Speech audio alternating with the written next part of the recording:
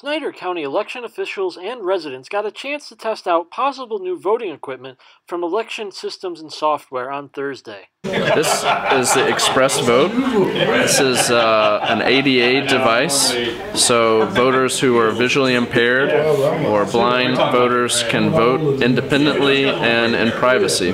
This is a scanner and printer all in one, so you don't have to hook up any peripheral devices. There aren't wires everywhere. This uses a USB drive that's encrypted. It's military grade. It has a lot more stability than the old media, but there's going to be a verified paper trail. This is how you start with this machine.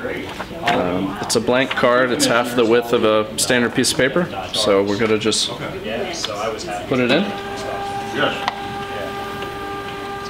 Any voter can use this. It's up to the county to decide how they want to use this tool. So you would navigate via touchscreen and make your selections. So I'm okay with my selections. Now I'm going to print the card.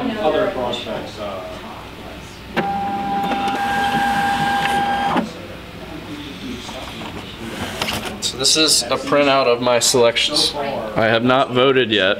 I've only marked card. Your marked card and insert it into the digital scanner.